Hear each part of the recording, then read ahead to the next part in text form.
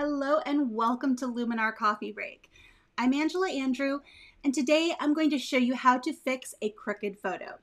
We're going to do a quick black and white conversion on a photo, make it look its best, and then we're going to fix some of the perspective distortion that this image has. Let me go ahead and share my screen and we'll get started. Hello, Pat. So glad you're able to join me today.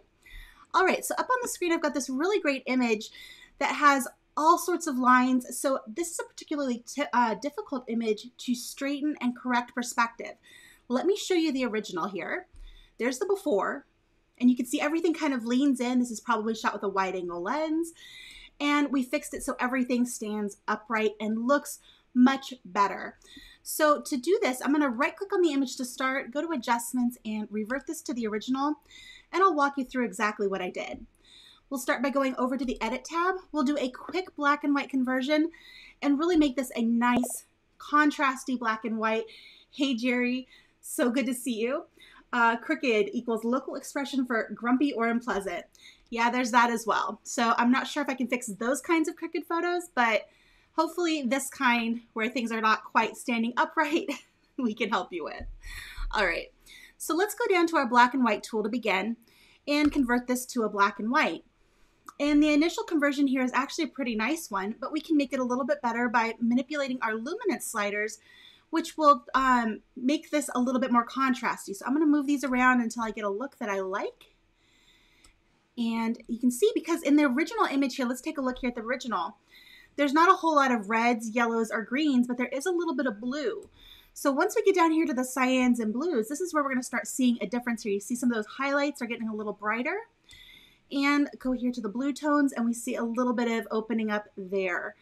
All right, so not a whole lot we can do here with the luminance sliders. Let's add a little bit of mid-tone contrast and a little bit of appearance of details with some structure. I'm going to pull that up pretty significantly. I think that looks good. And the image still feels a little bit dark to me, so I'm going to just go back up to Enhance AI and pull that Accent AI up a little bit.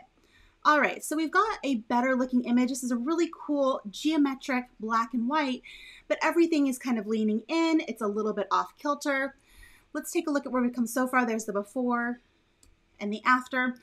Now let's go to our composition AI and fix some of these small problems here. Let's begin with our perspective correction, and I'm gonna try to level this here. I think that did a really good job at leveling this. You can see that line there right in the middle, that bar that's going right across this corridor, got straightened very nicely. Now let's click that upright tool, and this is going to very magically correct everything. It bends everything back up, and now everything is nice and straight. We can then, if we need to, go in and refine the crop a little bit.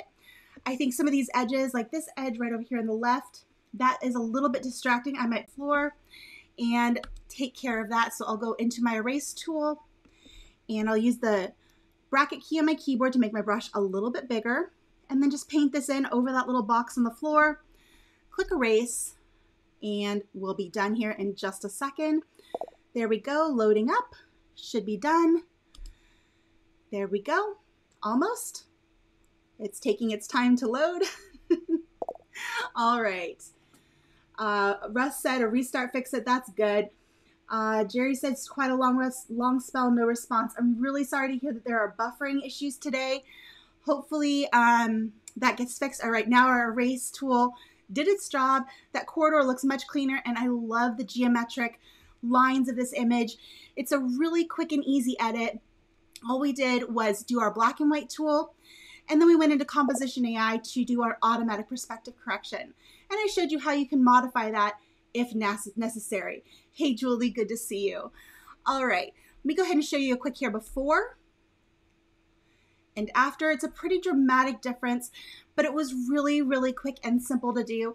And now it's a much more powerful image. So I hope you guys enjoyed this very quick tutorial and how you can use the automatic perspective correction tools in Luminar AI to make your images look that much better.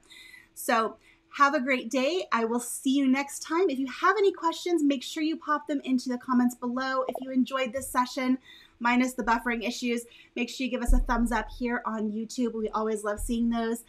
And I will see you next time. Bye, everyone.